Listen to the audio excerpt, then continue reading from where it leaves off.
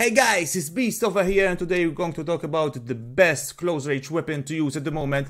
It's been a crazy couple of days, the new season is out, the new Warzone map is out, so everybody's trying to search for those meta weapons after the FFAR and the M16 got nerfed.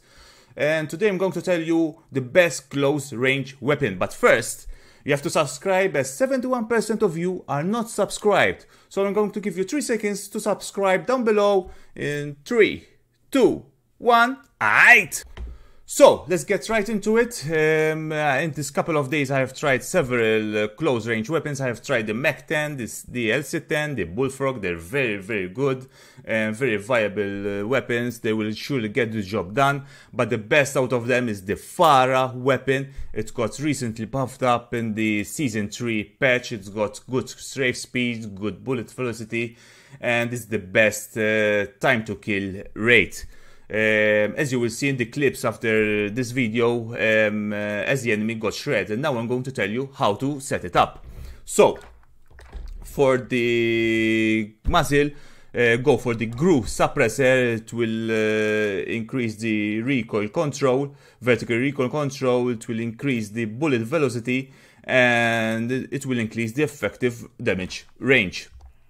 For the barrel, go for the 18.7 barrel. It will increase again the effective damage range, the bullet velocity, and the very important strafe speed. In the other barrel, go for the infiltrator grip. It will increase the movement speed, as it is very important for the close range weapons. Ammunition, go for the Spetsnaz 50 round. You will shred an entire team with the 50 round.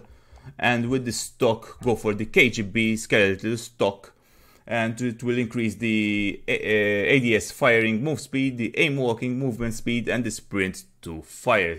This weapon is very easy to control. It will surely get the job done. Let me know what you think about it in the comments below.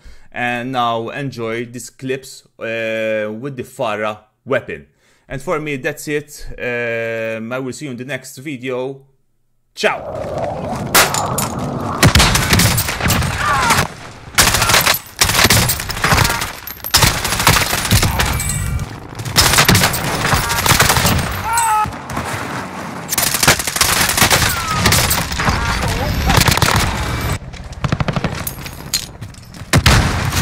Not dead yet.